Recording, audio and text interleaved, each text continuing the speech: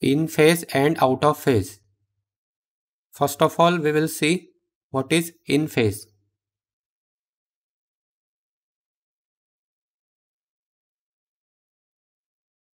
So to understand what is meant by in phase, we will draw two waveforms. Let's say this is waveform VA and this is waveform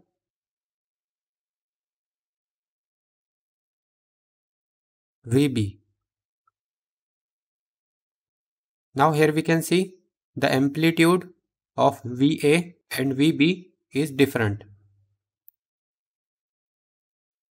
So here we can write VA and VB are in phase. Now why they are in phase? Because here we can see VA is starting from this 0 and VB is also starting from this 0, and this is called as 0 crossover. So both VA and VB are meeting at the same 0 crossover. Here also they are meeting at the same 0 crossover point. So that's why VA and VB are in phase. But here we can see the amplitude of VA is greater than the amplitude of VB. So when we draw the phasor diagram, so for phasor diagram, we have to take VA as a reference. But the amplitude of VA is greater than amplitude of VB. That's why the length of this VA will be greater than the length of VB. Now here VB will be on the same line. This will be VB, but the length of VB will be smaller because the amplitude of VB is smaller.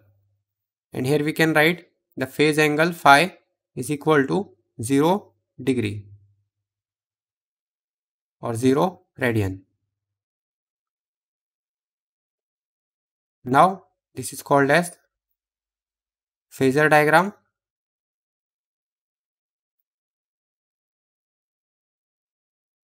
and this is called as in phase. Or we can write, since this is VA and this is VB, so we can say voltages in phase. Now next we will see what is meant by out of phase. Out of phase. Now to understand what is meant by out of phase, let's draw two waveforms.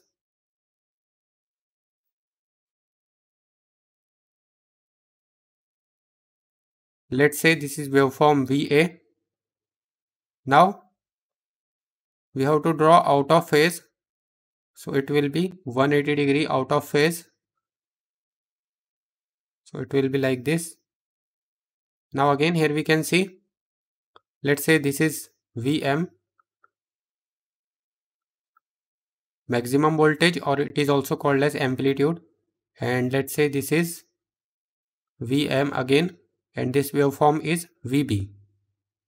Now here we can see VA and VB are out of phase. So this is called as out of phase. If we draw phasor diagram for this, then again we have to take VA as a reference because it is starting from this 0 point. Then next we have to draw VB. Now since VB is 180 degree out of phase, so it will be in this direction and its phase angle will be phi, which is equal to 180 degree, or we can write pi, 180 degree or pi. So this is the phasor diagram.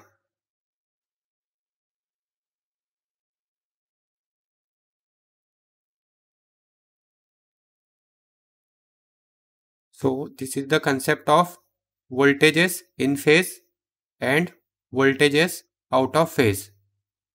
If you want notes of this video, then check the link in the description below. There you will find thousands of questions and answers and videos related to electrical and electronics engineering. Thanks for watching.